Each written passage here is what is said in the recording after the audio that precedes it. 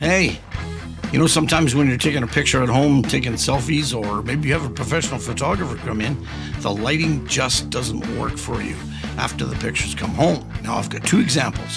One is going to be so I can create light where it wasn't there before, and the other is I'm going to decrease the light if there's too much, if that's what you think. You can be your own lighting director. This is very cool stuff. So I got my cup of coffee. Let's get on.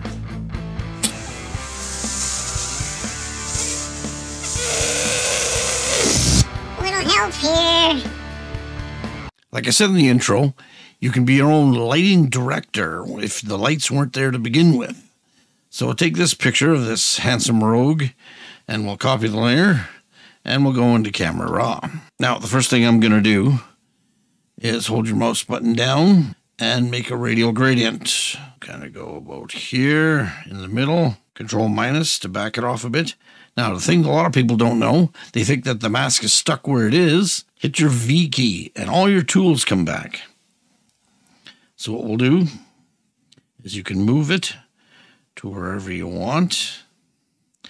Hold your Alt key down and you can use each individual handle to do exactly where you want the radial gradient to be. Now, let's name this one left. Now we'll go to the three dots here and we'll duplicate it. We'll rename this one right. Now we'll move this one over here to approximately where you think you might want to use it. There's no right or wrong answers here. So hit the V key to get rid of it, the Y key. Now, Control 0, let's bring ourselves back up. Now, let's take the right one.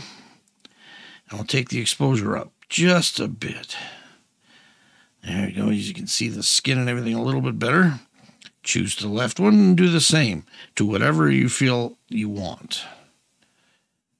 You might even want to add a little bit of color into it. Let's make it a little bit warmer on this side. And if you want, make it colder on the other side, just for fun. But what you're doing is you're adding lighting that wasn't there to begin with. Now, let's do the coolest one that I think. So we'll go back up to create a new mask, radial gradient, and we'll make it something like this. Control minus to back it off a bit. V key, because you don't need that much. So what we'll do is we'll kind of center it. Hold your Alt key down. We'll bring it in just around maybe where the shoulders are and bring it down because we don't need it way up there.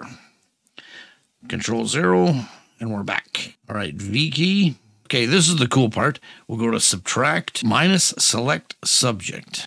It'll do its thing. Okay, click the radial gradient there. Hit your Y key to remove it. Now let's go down to the exposure. Bring it up. Bam, it looks like you've got backlighting.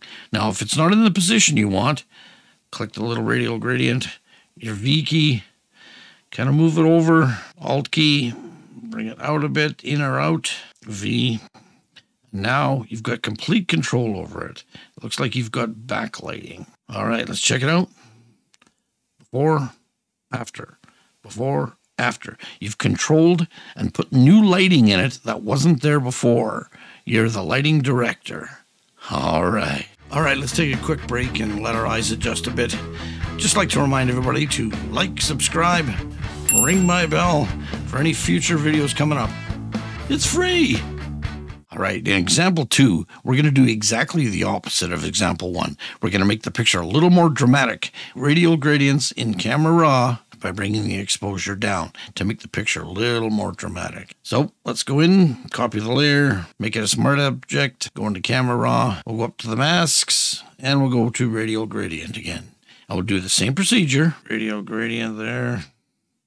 Doesn't have to be perfect. V key, Control minus, and use your Alt key. We'll move it around to where you think you might want it. Let's grab a little more of her hair. Bring it up here. Control minus so we can grab that other handle. All right, Control 0. Name it left. Now go to the three dots. We'll duplicate left and name it right. Now, once again, we'll take the right one and we'll move it into position where you think you might want it. Alt key, adjust a few things. Now, hit V and Y. Bring down the exposure a bit. Just a bit over her face. We'll do the same to the other one. Click Radial Gradient, Y, and bring the exposure down a bit. Now what we can do is hit V, and we can expand it, or use the Alt key and put it where you want it. A little bit more. You can do that with the right one as well if you wish. Now V. So we're on the right one now. Let's bring it down just a bit more. Click the left one, Radial Gradient. Bring down the exposure just a bit. Once again, what we'll do is we'll create a new mask. Go to Select Background. It'll make the background selection for you. Hit your Y key. All right.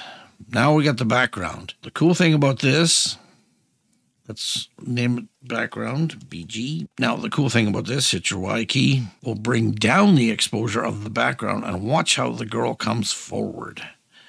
Bring it down and bam, you've got a great dramatic picture. Before, after, before, after. That's cool stuff, being a lighting director. Man, that was some cool stuff. The possibilities are endless of what you can do of creating your own lighting and being your own lighting director. Thanks for staying to the end of the video. See you soon.